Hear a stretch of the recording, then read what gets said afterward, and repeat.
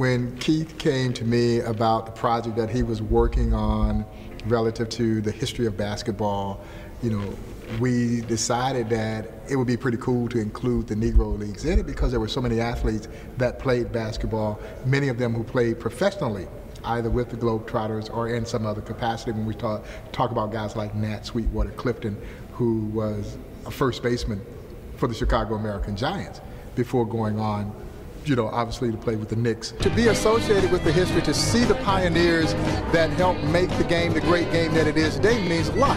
Summer of 1969, Woodstock. Oh, dang. Right? I'm introduced to my first pickup basketball game. This man here, Wayne Dish, airline pilot for TWA, captain, and daylight savings time. For the first time, the world had daylight savings time. So we went from a Saturday morning, 11 a.m. game to Wayne had Tuesday night and Thursday night at 6 o'clock because you could play late. And then at a Sunday game, so from April 15th to October 15th, for 6 months, we play here 4 days a week. Wow.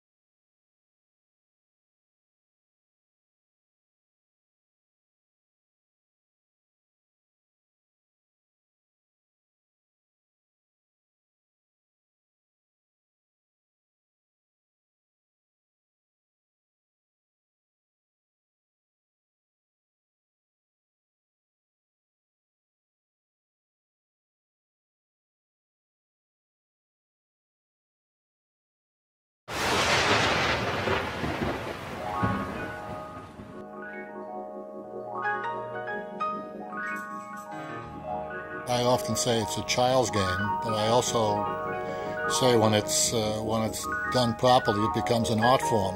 Include white, black, Hispanic, Asian, everybody into this beautiful game. People were segregated. Jewish people were playing Jewish people, blacks playing blacks. And you won't believe how many different cultures and denominations were involved in the very beginning. The story should be told is something that's very exciting to me. I grew up watching the Globetrotters coming to Asbury Park all the time, and I was a big fan. Sports has always been a place that transcends color, occupation, political philosophies.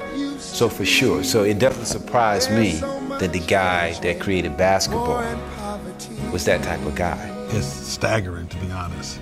It's just something that Dr. Naismith could never comprehend what was going to happen in the next 50 to 100 years. It's an amazing story to hear of this Canadian man who invented this incredible sport for the world. I just remember him as a kind gentleman, and just he's the one who started the game that I love.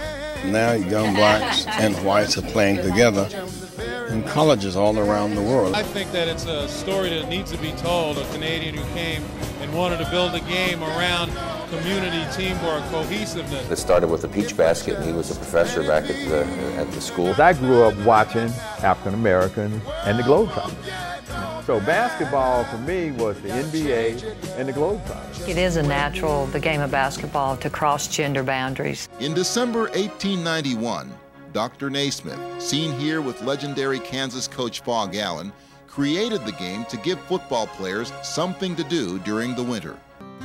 He always recognized that anything that is new is really born out of things that already exist.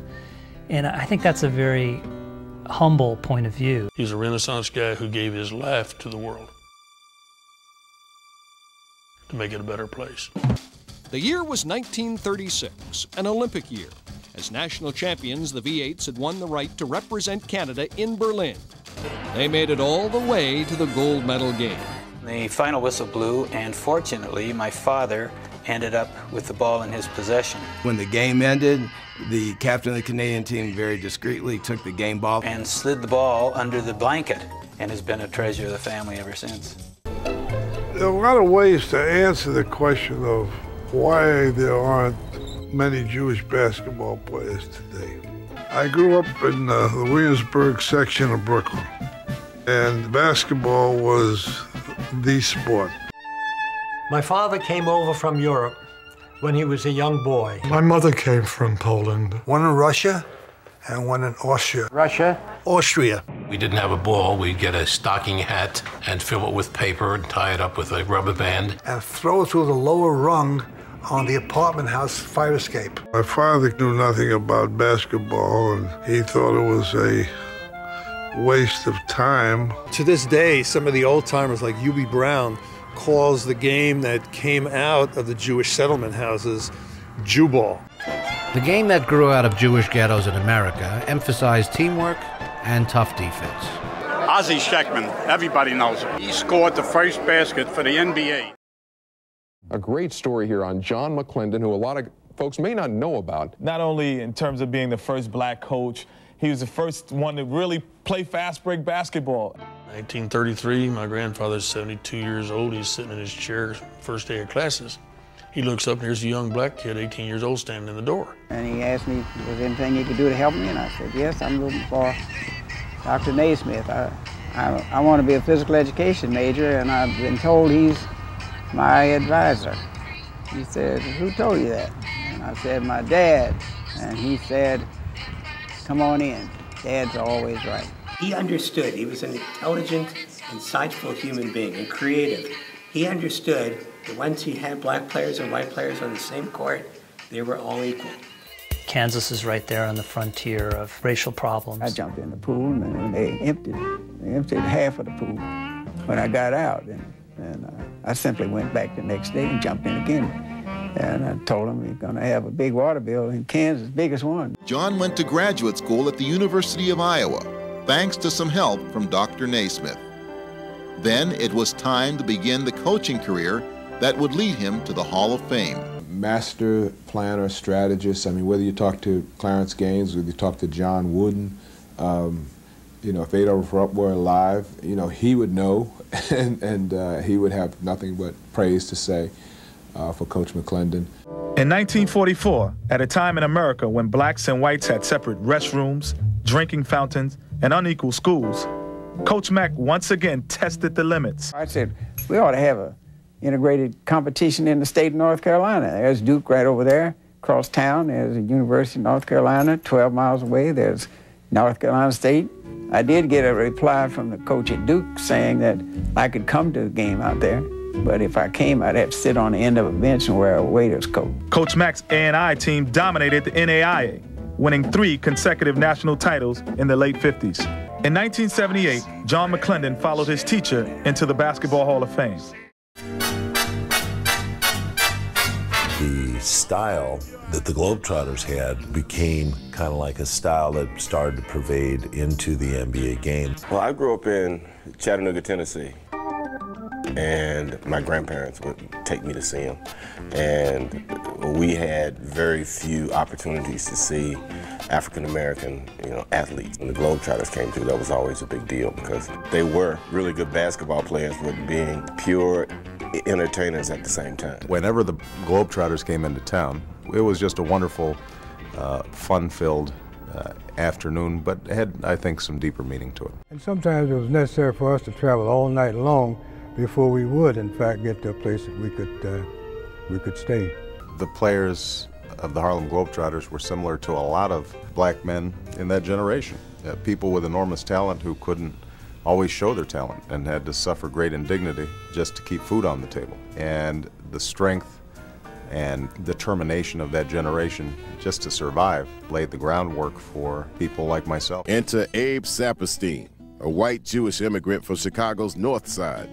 With an entrepreneurial spirit and a love of sports, Saperstein saw a business opportunity. They wanted to play in Wisconsin, they wanted to play in Michigan, and so a white guy would have a much easier time booking those games. The Globetrotters developed a style of play that simply became known as the show. Their approach was so non-offensive.